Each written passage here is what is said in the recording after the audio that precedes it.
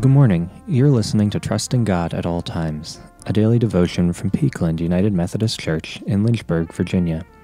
I'm Andrew, the deacon here at Peakland.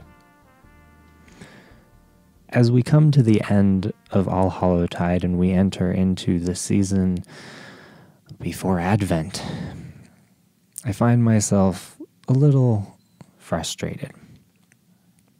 Not because my favorite holiday is past, but because I find myself facing a conflict that I've been facing for the past several years.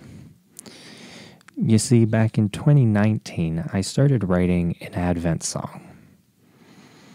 I'd written a fair amount of Christmas music for handbells, but this was a choral piece. And every year, as I come around to Advent, I think this is the year that I will actually make progress. Every year I make a little bit of progress, and yet the song just has not come together yet.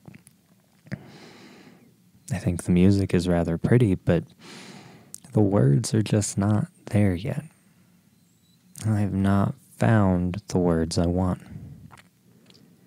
Now I can choose to be frustrated by that, to get hung up on how it's not done yet, or I can choose instead to think of this as a journey.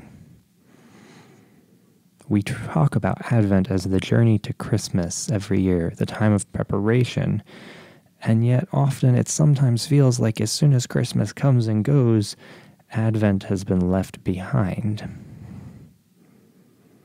Instead of being a journey that we continue on throughout our entire lives, a journey that we continue to move towards the kingdom of God on earth.